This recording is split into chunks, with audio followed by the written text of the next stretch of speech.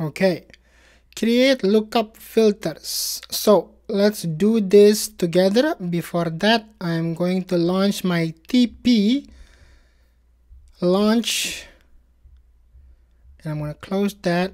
So create a lookup relationship. This should be pretty straightforward. I'm going to drag this onto my other screen. There. So let's go to setup.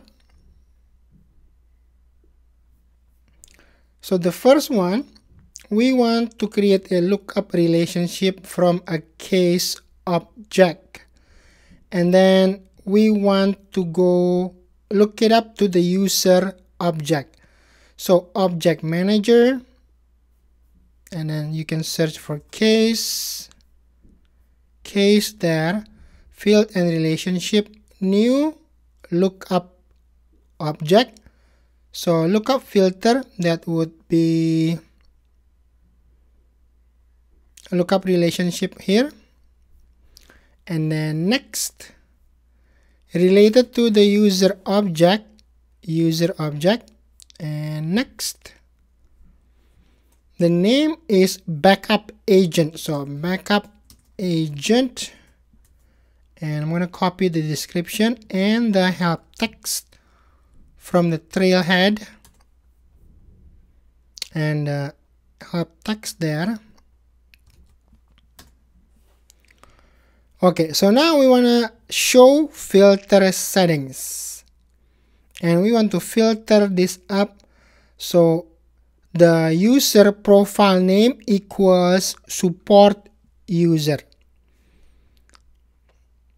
User profile name, user profile here, the name equals support user, or you can look up from here, support user. Okay, so the filter type is, it doesn't say in the trailhead playground, so we're going to leave everything as it is. And next, we are going to make everybody read only, so all the other users can only read that, but the support user can modify it. All right, next, add them to the page layout and save. Okay, so next, add a filter for to the case contact name, so that the user can only select contacts related to the account selected in account name. All right, so I'm gonna find contact name here. So contact name, so we are still in the case object, contact name,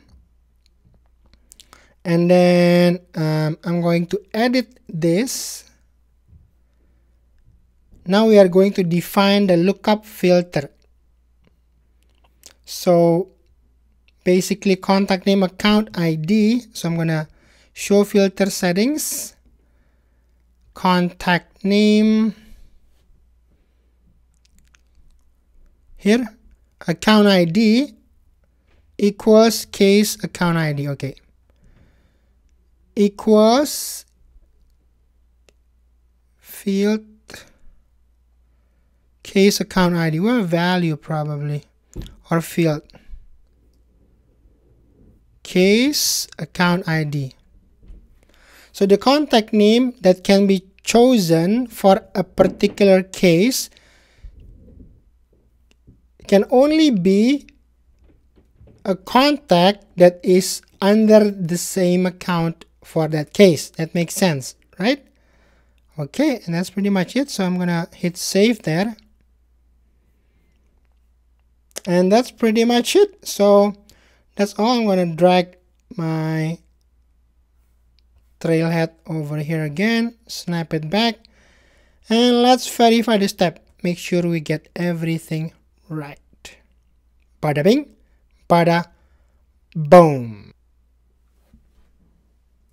Hit that subscribe button and explore new trailhead grounds and learn to implement the most useful and popular apps on the Salesforce App Exchange. And do yourself a favor, like this video, and you'll be surprised on how much more you understand when watching this same video after liking it. Don't take my word. Watch this one more time after you like the video and see it for yourself. Bada bing, bada boom.